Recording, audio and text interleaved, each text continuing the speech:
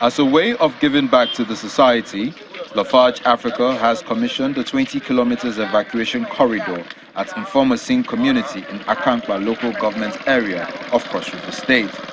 Stretching to Udukbani Junction in Calabar, the state capital, the road is to allow for easy movement of not just their products, but for the residents of the said communities.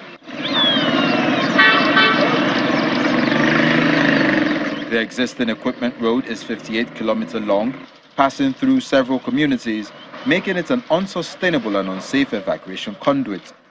The company's intervention is to considerably improve the situation and to avoid further potential road traffic accidents on the narrow equipment road.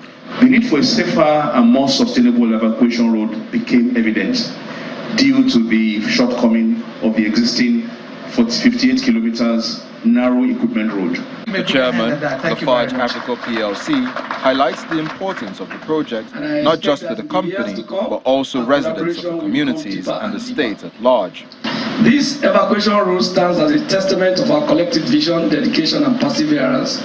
It signifies the power of collaboration between Lafarge Africa, the Cross River State government, and the local community in creating a positive change. The paramount ruler of Udukbani local government area, His Royal Highness Etinye Otu Asukwo Otu Mesembe VI, thanked both the government and the company for the economic implications of the road to the people and their adjoining communities.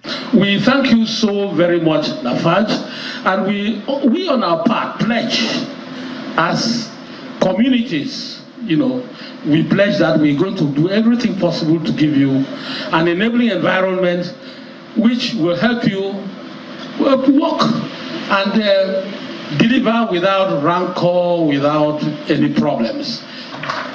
The state government commended Lafarge for taking trucks and traffic out of the town in view of associated road crashes, and is also urging other corporate bodies to emulate the cement company. But what you've done has taken this heavy traffic completely out of town and straight to the road where they are actually looking to take things out of the state. I want to commend you so much, and I know that all other corporate citizens will emulate Lafarge.